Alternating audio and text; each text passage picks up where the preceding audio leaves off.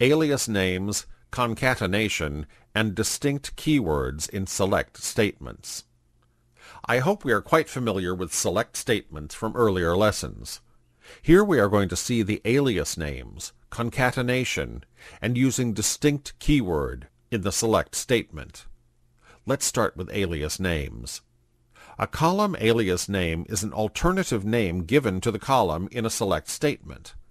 Basically, it is used to rename the column heading in select statement, and it allows the user to understand the output easily. Take a look at this image. Here we have given the query select alternative rows from the table.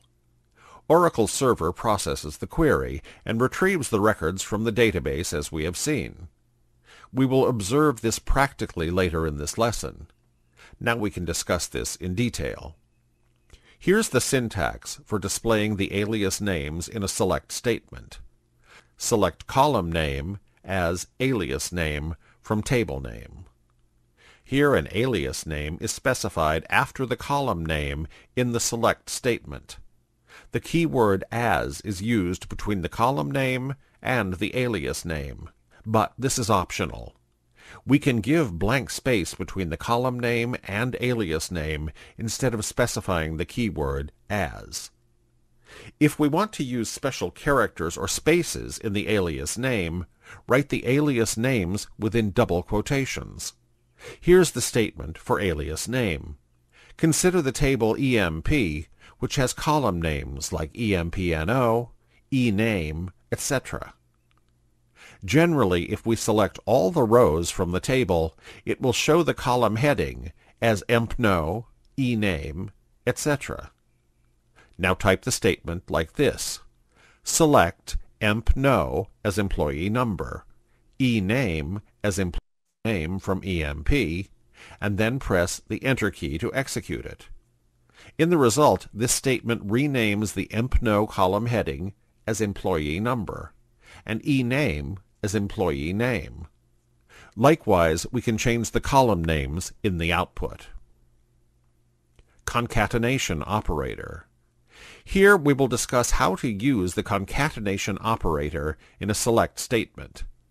It concatenates the columns or character strings to other columns with the use of the concatenation operator. By using this operator, we can connect the columns, arithmetic expressions, or constant values. Here's how to add the values of two columns in a select statement. Type the statement like this. Select ename, concatenation operator, and then the string is working as, then add one more concatenation operator. Finally, add the column name job from the table emp. Now press the Enter key. Now the statement shows the result as employee names and their jobs with the string which we have specified in our select statement. Here we look to eliminate duplicate rows from the table. Keyword distinct is used to do this with the select statement. Generally, tables may contain a number of the same entries. To avoid repetition of rows, use the keyword distinct in the select statement. Consider this list where there are many names and their details stored. Here, the same name is repeated 3 times.